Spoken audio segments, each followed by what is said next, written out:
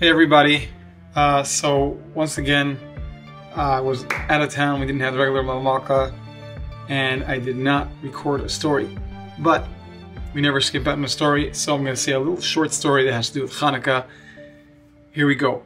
There was a chassid, a very famous chassid, Lubavitcher chassid. His name was Rabbi Berkechain, and he was in the Soviet prison system for crimes like religion, practicing religion and spreading religion. So, and he was known to be very careful to do all the mitzvahs, to do every commandment that he could.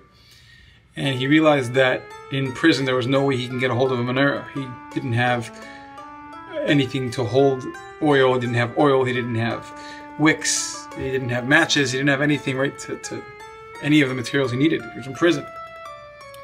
Now, he was on good terms with pretty much all the inmates.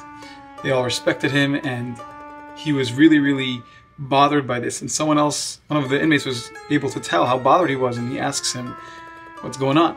So Rebecca tells him that he doesn't have what he needs to light the menorah. He has this holiday coming up, Chanukah, and he lights the menorah, and he can't do it. So this guy asks him right away, "What do you need?" And he tells him, "I need something to hold. I need a menorah, or something to hold the oil, and a wick, matches."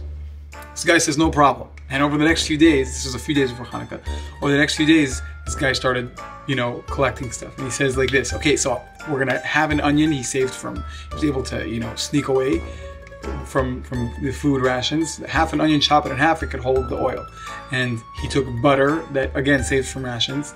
And he said, "Okay, now you've got butter instead of oil, so right, it's still gonna burn." And then he tells him, he ripped off some cloth from their prison uniforms, and he said, "Here's a wick."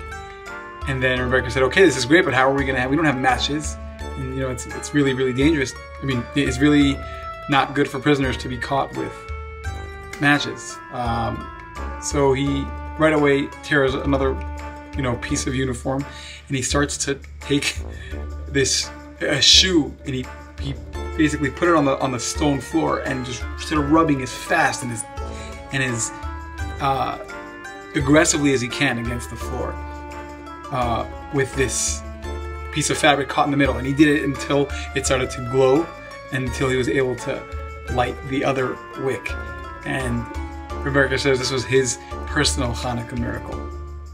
We should never have to go through those things. We should see Mashiach soon, and we should see miracles in our lives, and the ultimate miracle of Mashiach coming. I hope you enjoyed that Chanukah story. Please like and subscribe. It really helps. And consider becoming a patron on Patreon. That really, really allows me to continue this work, to continue these things. So if you like my story, if you like the Parashat the Barber, and if you like the future stuff that are coming, big things are coming, God willing, please do so. Please go check it out. The link is in the description. And love you guys. Thank you. Wishing you all a beautiful Chanukah, full of light and full of miracles. And I got something coming. It's a personal little, everything's a miracle. So for me, it's a mini miracle that happened to me.